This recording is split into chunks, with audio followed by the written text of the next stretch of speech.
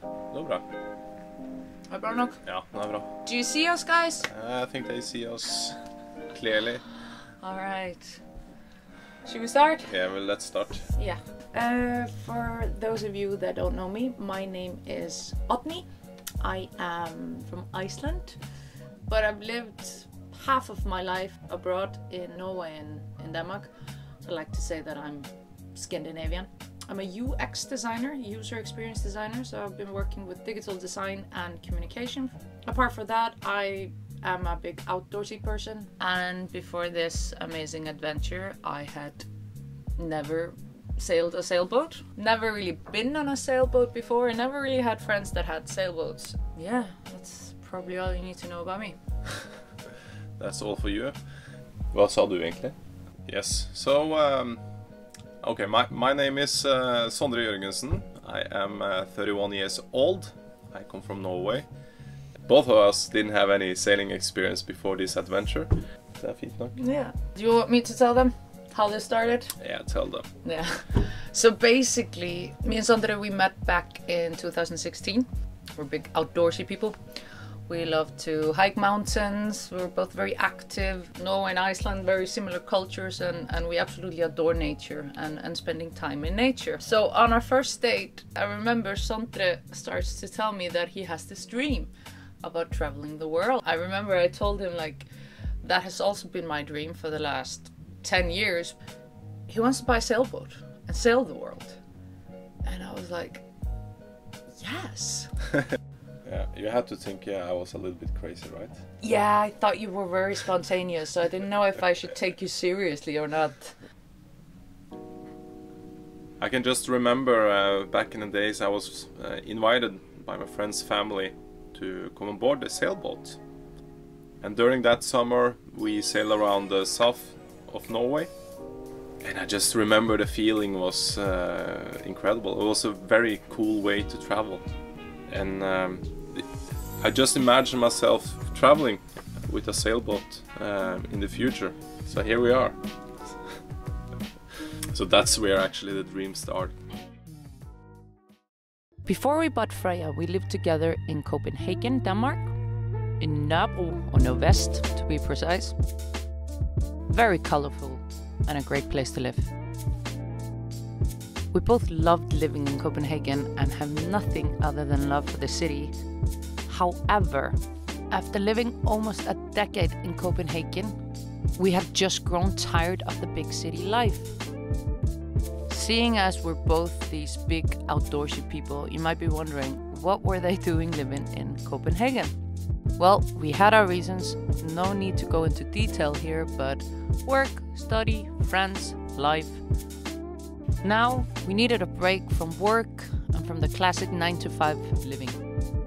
We felt a sense of urgency to follow this dream now, before we moved on to our adult life, buying a house, getting kids, so on. This is what we're focusing on. This is our goal from now on. Surely we could figure out how to sail a sailboat. The urban Copenhagen kids decided to become sailors. And the rest would be history. So when that was decided, we started to look for boats. We did, check out different sizes from smaller boats to bigger boats, but we decided that maybe 38 to 40 foot was the perfect size for us. We knew that we're gonna live on the boat for more than 2 years. To not be claustrophobic, we decided that 40 feet was a perfect size for us. For me, it was very important that I could stand and cook food in the galley. I'm almost 2 meters tall. Also very important in the stability for the boat and also the safety around it. So we had a budget, and we tried to find the biggest boat we could for that budget, but also find a boat that was not a wreck also. We like to run away, we like to fix and build things, so that was actually okay for us to buy a boat that was big but needed some attention. Yeah, we can start with like maybe We looked online for different boats, found a few ones that we checked out. We spent probably 6 months looking at different boats, right? Oh yeah, yeah.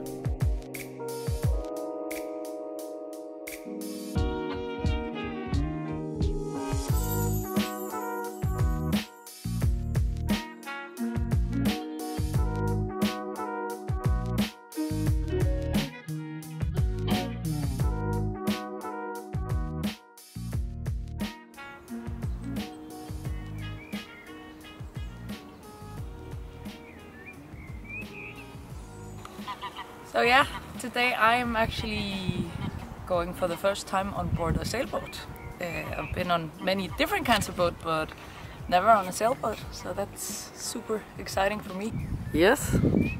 Today we're gonna actually take a look on a Beneteau, a France yacht from 2001, 41 feet. So yes, that's something we're gonna take a look on today. And why do you think this boat is interesting to check out? It's really interesting because of the room sizes and how actually the room is like built up. It's really taking advantage of 41 feet. So it's really interesting and it's really seaworthy. So it's just a really nice boat. Super exciting, but yeah. Check out the boat.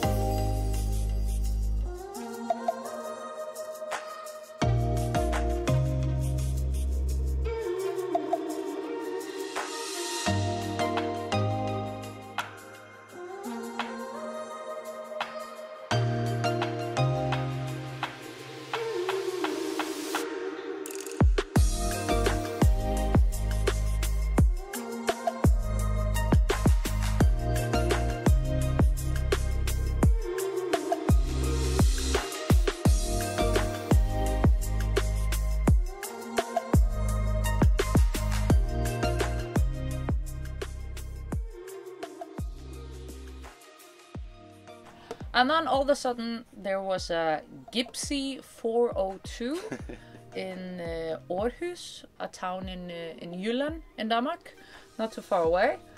And we see this 40-foot ship at a really good price. And the first thing we thought is, what's wrong with this boat? Because why is this so cheap compared to the other boats? But we figured, you know what, maybe it's a renovation project. And it was that. It was more like a renovation project, yeah. Yeah, I was gonna get there, but yes, okay. Sorry. It's okay. But anyways, those were our first thoughts. So we figured, you know what, let's go out, let's see it. We rented a car.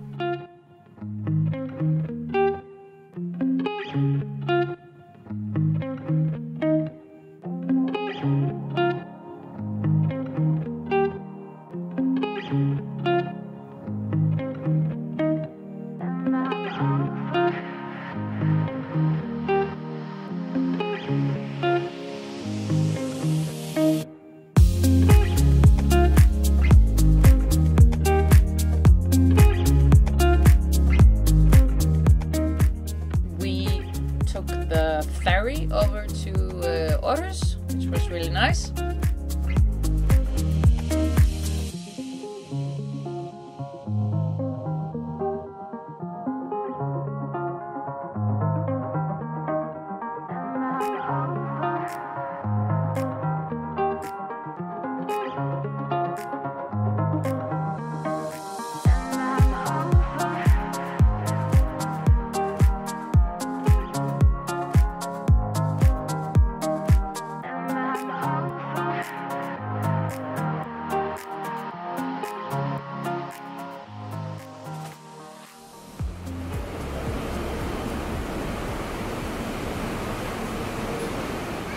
Så skal jeg gøre opmærksom på, at der må findes 4 hurtigfærger af røgfrie både inde som ude på dæk, for det er frem forbudt at ryge ombord på Express 1. Vi er snart klar for afgang, og i den forbindelse skal jeg henlede gæsternes opmærksomhed vi viser vores sikkerhedsvideo. Og skulle de have yderligere spørgsmål, så er de selvfølgelig altid velkommen til at kontakte en af os i besætningen. På vegne af vores kaptajn, Søren Larsen og besætning, så håber jeg, at de befinder dem godt ombord for en hyggelig formiddagstur med os den formiddag til Aarhus. Husk også at medbringe bagage og alle øvrige ejendele inden skibet. På sejlbåt. Where are we going? Aarhus. So look at one of these.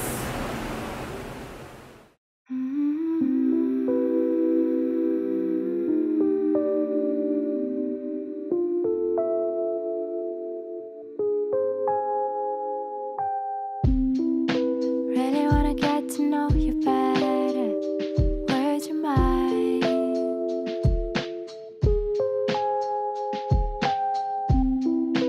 Tell me everything it's been forever. What did you find? And we met with the yacht broker, who was a very talkative guy, and he talked fast. And me personally, I think I got like 10% of what he was saying, if not 5. Something maybe caught around 15-20%. Yeah. And the rest was just like, what? Like, we had no idea what he was talking about. But we didn't know what to look for. We didn't know. We of course we did some like research about boats, what to look for, and so on. Yeah. But I mean, we were clueless. And we didn't really know what to ask for either. But from what we saw, we liked. Happiness reflects in my pain. Forget my worries for a while. Hvad tænker du? Jeg synes, den er fed. Altså, jeg synes virkelig, man skal arbejde lidt med den. Men det er jo egentlig det, vi vil.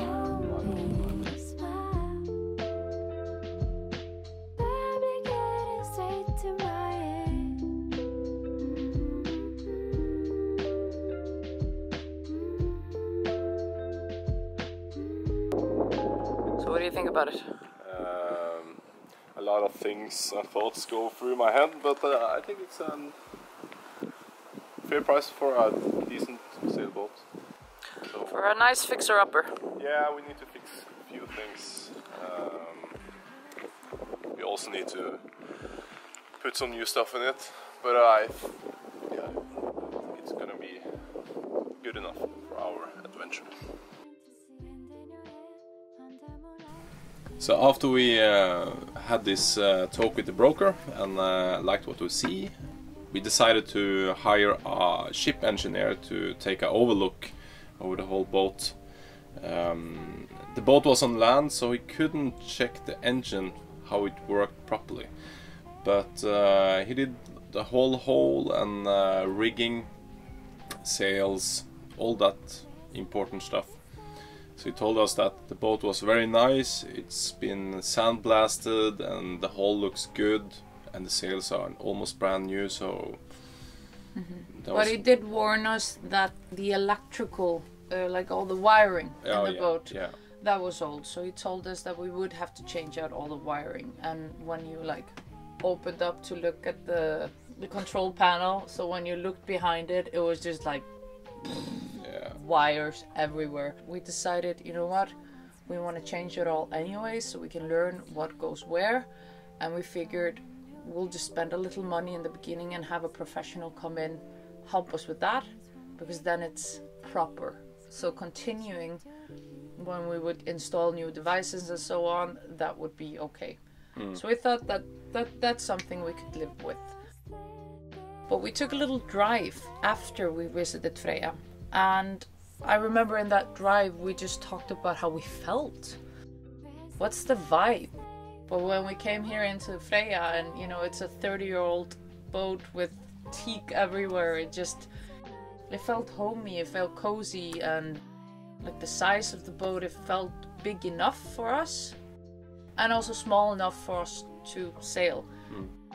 Because, you know, a 45-foot boat becomes very intimidating when it's this broad, and you know, you have to think about, oh, I have to get it into a harbor, you know.